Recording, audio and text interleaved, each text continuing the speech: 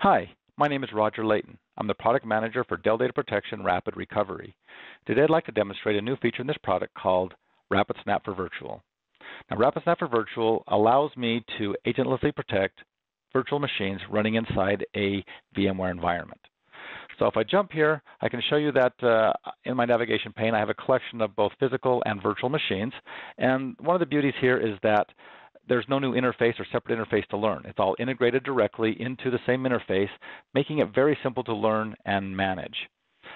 You can see here I have a new icon that represents my hypervisor, as well as additional icons below that show those virtual machines as being protected without agent.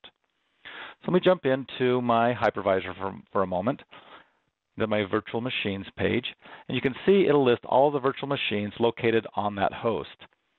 Those with green are currently being protected agentlessly, the rest are not. So if I want to protect new machines, I can simply come into here. It'll list all of the virtual machines in my host. I can select those that I may want to include for protection, hit next, and it will go forward. However, I want to address for a moment the auto protect new virtual machines, but I want to do that somewhere else. So let me jump out of here for a moment and jump over to my settings. Now, while I can make some basic changes here to my nightly jobs, change the host, some of the snapshot settings, what I want to focus is on auto protection. Now, auto protection allows me to set a folder for protection, and then anytime a new virtual machine gets added to that folder, it will automatically be included into the protection schedule, backed up on the regular basis on whatever protection schedule here I set. So I want to jump in here, and even though I have a agentless folder, I'm going to select it with the protection scheme specified up here and hit apply. And now anytime a new machine is added to that environment or that folder, it will automatically be protected and the backups will run normally. All right, so now that we have our auto protect job scheduled, let's talk about recovery for a moment.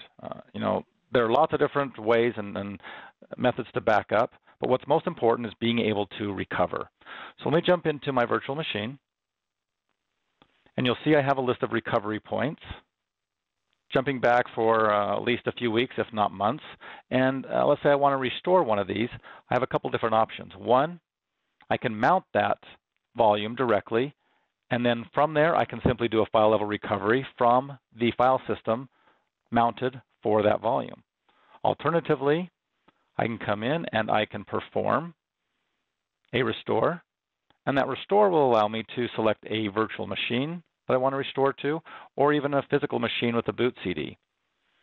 It allows me to map the volume, so if I want to restore just my system volume or the data volume or both, I can select that.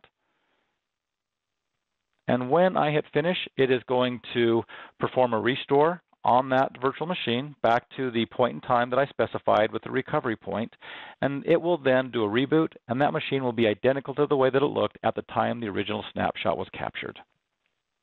So that was a quick overview of the RapidSnap for Virtual technology in the Dell Data Protection Rapid Recovery product. You can find more information on the software.dell.com/rapidrecovery, and thank you for your time.